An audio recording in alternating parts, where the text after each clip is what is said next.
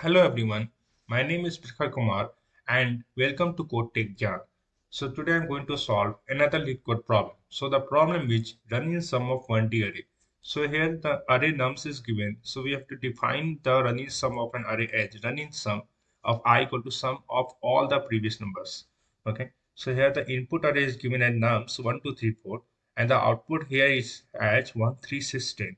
So how this output has come? The explanation is such that here 1 will be printed as 1. So first number will be printed as like that only, and the other numbers will be added to the previous ones. So 2 will be added to 1, it will become 3. So and 3 will be added to 1 and 2, so it will become 1 plus 2 plus 3 equal to 6. And 4 will be added to the previous numbers. So 4 plus 3 plus 2 plus 1. So it will be like 10. Okay. So this is how it will be done. And similarly, case for this, here will be printed as 1, and then 1 will be added to the previous number 1, it will be 2, and then 1 will be added to the previous two numbers, then it will be 3, and the fourth one will be added to the all previous three element, so it will be 4, and the fifth number will be added to the all four ones, so 4 plus 1 equal to 5. Okay. So it's like that. Let's solve this problem.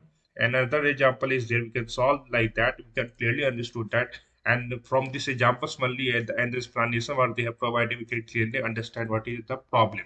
So let us solve this problem.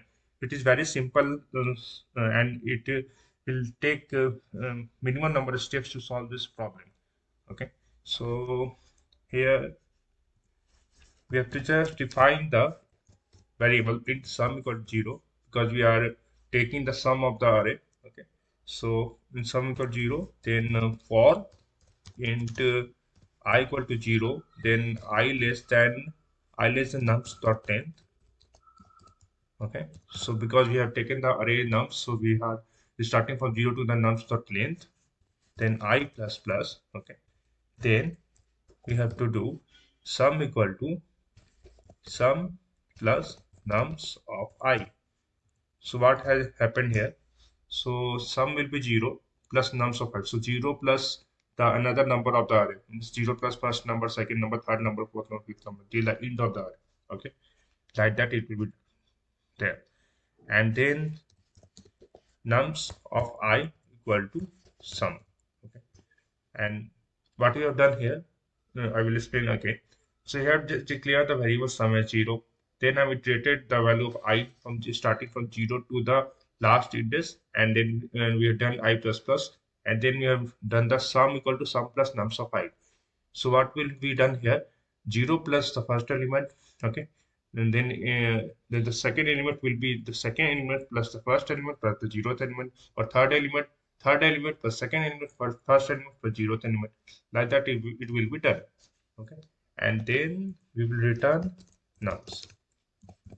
Okay, so it will execute. So we are returning the nums array. Okay, let's run this code. Yes, it has accepted the code. For example, 1, 2, 3 first gear.